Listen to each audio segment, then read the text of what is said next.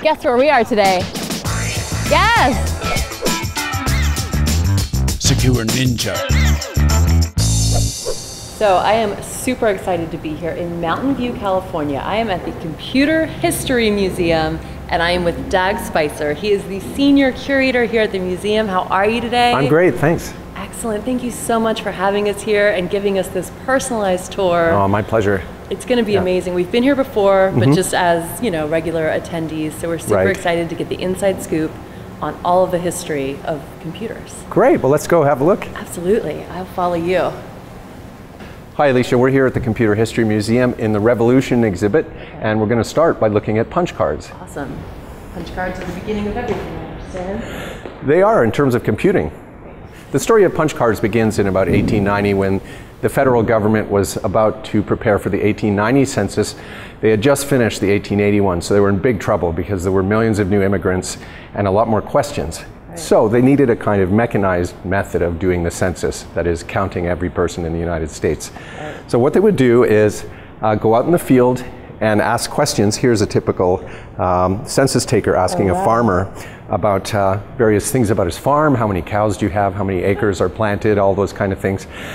The census taker takes his handwritten notes and brings them to the office, where a clerk then brings it to this machine called a pantograph, which encodes his handwritten notes into holes in a punch card. So if you look at the top surface of this pantograph, you can see it has the same questions, like how many dairy cattle do you have? How much wheat? How much corn?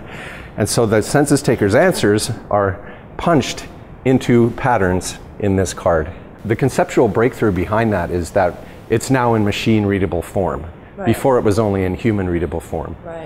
Okay, so let's look at the solution.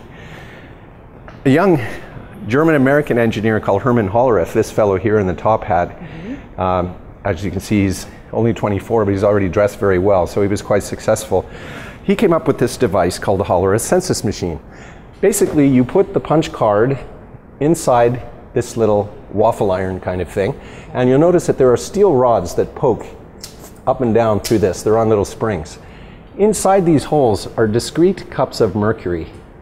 So the cups of mercury are actually wired to these little counters on the top. So wherever there's a hole in the card, when you close the press like this, wherever there's a hole in the card, a contact closure is made and the corresponding counter kicks over one position. They were able to do the census in 3 years this way instead of 10. So it was a major innovation. Absolutely. Hollerith's patents are important for another reason. They were the foundation for IBM. So IBM bought all of his patents and created, basically for the next 100 years, machines based on Hollerith cards. Excellent. That is interesting. I know, I like this. Nothing stimulates creativity like a good crisis. So that's what this was. Right. Yeah, it really was. And then from there? Well, some people have asked, you know, well, where did Hollerith get his ideas for this? The answer to the origin of the punch card lies in weaving in the French city of Lyon, where in the 18th century a French inventor called Jean-Marie Jacquard came up with a series of cards to control looms. But let's go over and have a look at those. These cards actually controlled whether a thread was woven or not. So if there was a hole there, the thread would go through. If it wasn't, there would be no thread there.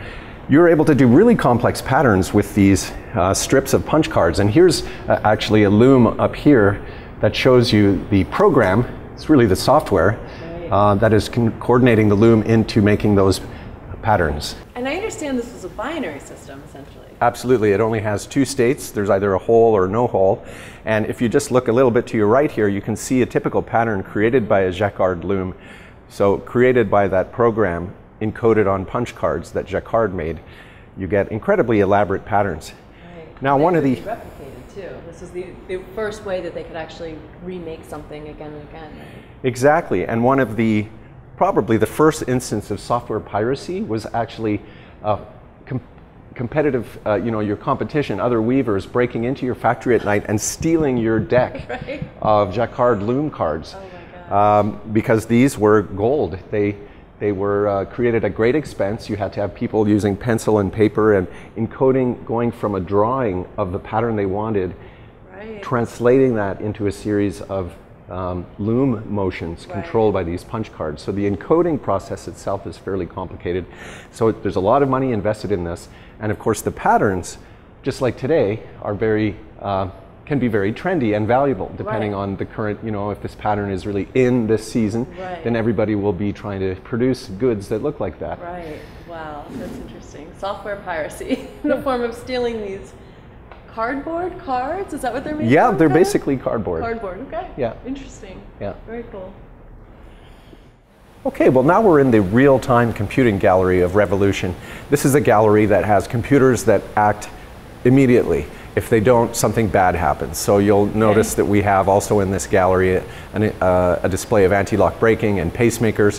What we have behind us here is one of the largest real-time computer systems ever designed. It was called SAGE, the Semi-Automatic Ground Environment, and it was created, basically the system came online in 1961. It took about 5 or 6 years, began in the late 50s.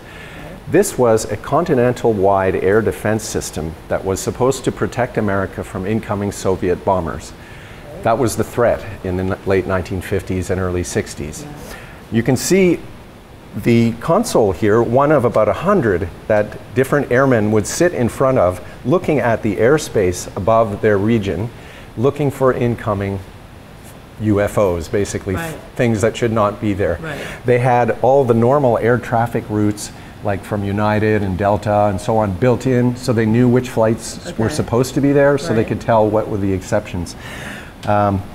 This also had a light gun, which let them, kind of as a precursor to the light pen, they would point at an object on the screen and that would give them options. It would present a little menu of options that they could then either designate that target or do various actions on it. Excellent. So they would just sit here and kind of watch out for things. I see there's a cigarette ashtray and lighter. That's right, the ashtray and cigarette lighter, because in the 60s cigarettes didn't cause cancer, as we all know. Exactly. So it's very 60s of it. It kind of gives you an idea of the environment there. People described it as hours and hours of sheer boredom, punctuated by moments of total terror. Oh gosh.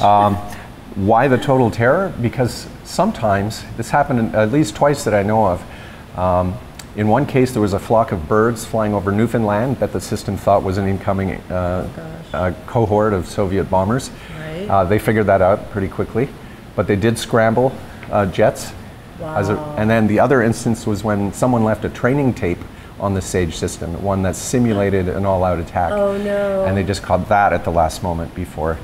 They were watching it going, oh my gosh, this is happening, when really it was not. Exactly. Oh no. Exactly. So SAGE is a bit controversial.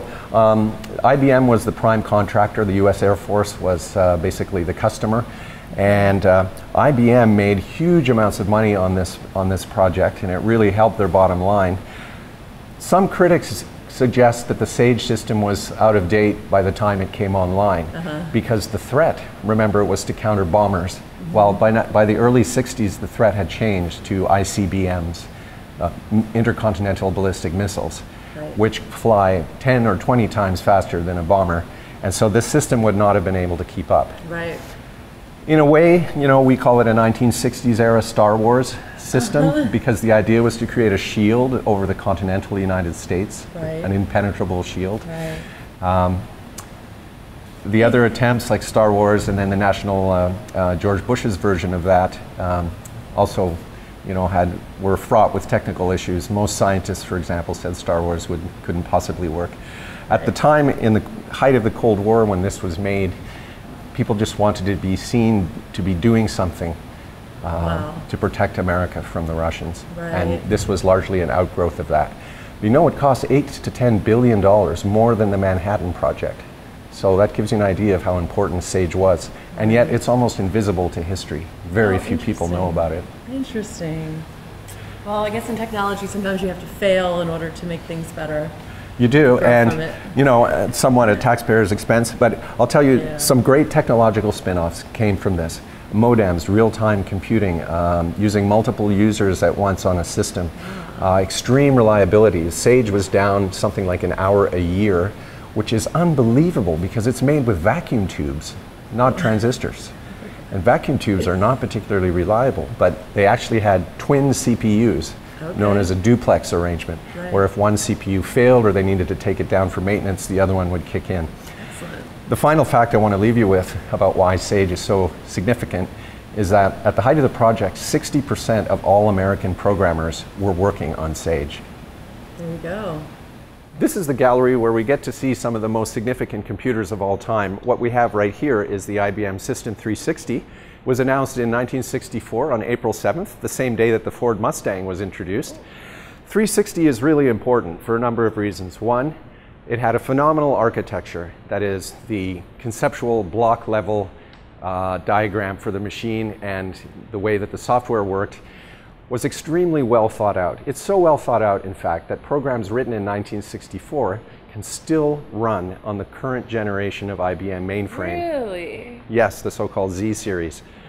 The beautiful thing about 360 was when it came out, there were 5 different models. So depending on how big a business you were, you could find a 360 for you, and if your business grew, you could just move up to the next more powerful model of 360. Okay. The reason that's significant is that before then, you had to rewrite software for every new computer you did. With 360, all 5 models ran the same software. Right. So you kept your software investment, and that was a massive improvement over what happened before. I bet. Before 360, if you called IBM for a computer, you would get up to 7 different salesmen calling you, each representing a different product line within IBM. Wow. So 360 was a response not only to a market demand for a family of computers that could expand and contract but still run all the same software. It was also a reaction to an internal crisis at IBM in which they just couldn't support 7 different product lines anymore. They were stepping all over each other. Right. So 360 is still with us, as I said, with current Z series mainframes from IBM. Companies that are very large and that wrote code back in the 60s or 70s are still running that same legacy code for the most part. It's just too expensive or too time consuming to recode it. And there's too much writing on it. These are huge multi-billion-dollar businesses, like insurance companies and banks and so on. So what exactly is the actual operating system that this thing is running? Great question. IBM produced many operating systems, probably a dozen over the lifetime of System 360 and its follow-on System 370. Okay. The first one came out was called OS 360, and it was universally panned. In fact, the lead architect for it, Fred Brooks, who's a professor at UNC, wrote a famous book that software people know about. It's called The Mythical Man Month. And basically his point is that if you have a late software project, adding more people to the project just makes it later. It doesn't help you move things along more quickly. Mythical Man Month, that makes sense. Right, so one of the canonical memes about programming came from System 360 and specifically OS 360. Excellent.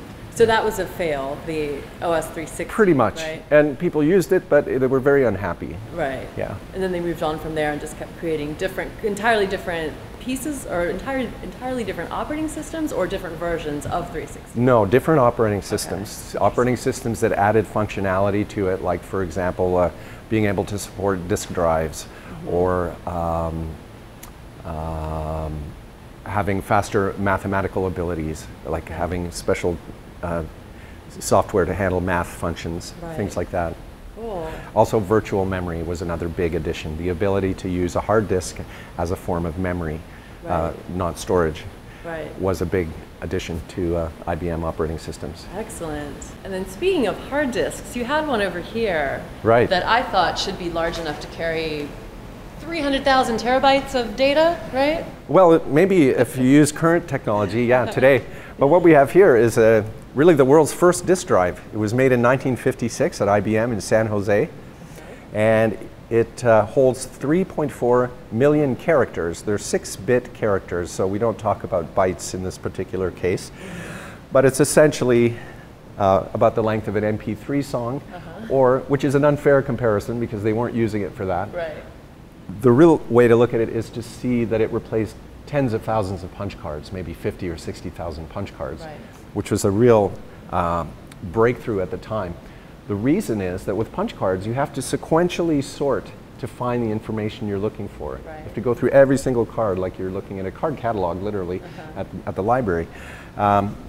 Whereas with a hard disk, you go immediately to the information. and it pulls it for you. Nice. This allowed real-time computing and transaction processing to occur. So businesses before this would usually run a batch job at the end of the day or the end of the week to get a snapshot of their business. You know, what are sales, what are inventory, salaries, all that kind of stuff. Right. But using a hard drive, you can get those results immediately. Nice. You know, you can see right now, how many shoes do I have in stock, right? Excellent. Yeah, those kind of things. Excellent. So this, of course, is the start of the hard drive industry we know today, which is a phenomenal industry and has grown, in fact, faster than the rate of Moore's Law, which is not well known. The storage capacity of disk drives has actually increased faster than the transistor density predicted by Moore's Law. So storage gets kind of short shrift, but it's obviously extremely important to all of us. Extremely important. I mean, we shoot video, and you know, we've got now these micro SD cards, and even just in my lifetime, thinking back of what it took to store a certain amount of data, it just gets smaller and smaller. But I guess the catch is that our data gets bigger and bigger, and then you need, you know, more on one little piece. Well, that's right. And then, you know, there's a part that we explore here a little bit in our display called the digital dark age, which talks about, hey, we're creating all of our content now where we used to write letters and take pictures and put them in albums and stuff. Right. You could forget about them for 50 years and they would still be accessible. Yeah. You know, Granny's photo album she left in the attic, you can still open it and look at them. Yeah. Now we're creating everything digitally. Right. So digital objects have a finite lifespan, at least the technologies that store those objects have a finite lifespan, Right. like hard disks or floppies or CDs, whatever you want to use.